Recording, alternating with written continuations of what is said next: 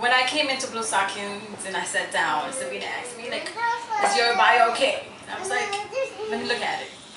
And on the sideline, I was laughing with Amelia because recently, after being undocumented for 20 years, my immigration status has shifted.